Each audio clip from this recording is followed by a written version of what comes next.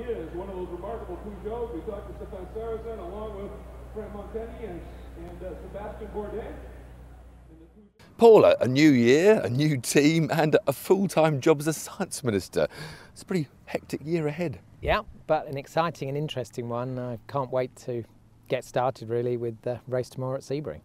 And Drayson Racing, you've brought it under your own wing. Yeah, we've got Dale White, who's the team manager, and he was the sort of strategy consultant with us last year. And because I'm having to fit everything in with being a science minister, having my own team enables it to just focus 100% on my programme without any distractions. We've done one test at Paul Ricard and just the first running here in the early part of the Sebring week, and so far so good. Looks really promising. The car seems to like the support that it's getting from the Michelin tyres, and the car itself is working better. So we saw last night a real improvement just as we went through the day with some of the changes that we made. And Johnny was third in night practice for quite a considerable period of time, which is, we've never done that before. Johnny's going to be starting, I'm going to be going second, Rob's going to be going third, and then we're going to continue that rotation through the race. I've got to keep it together, be fast, consistent, bring the car home such that the professionals can do their thing.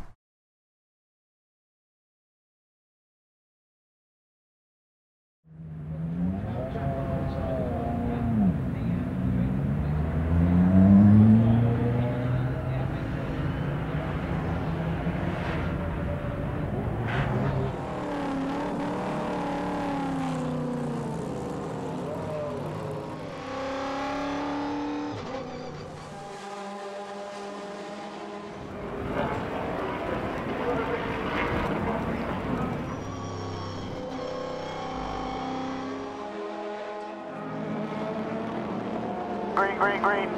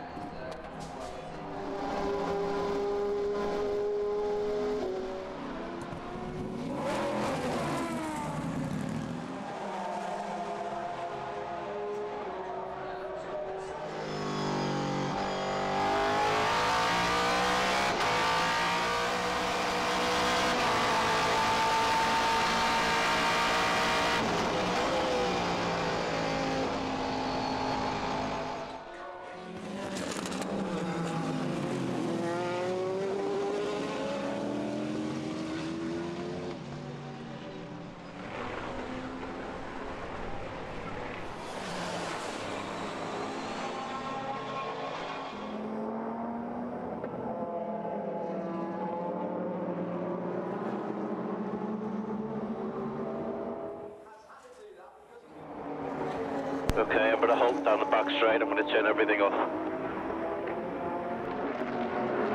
Yeah, copy.